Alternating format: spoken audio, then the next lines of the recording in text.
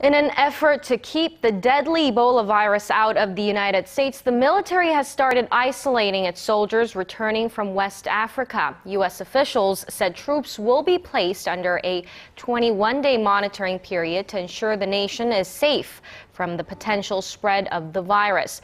The decision comes after the U.S. Centers for Disease Control and Prevention issued a new set of guidelines for containing the spread of Ebola within the country.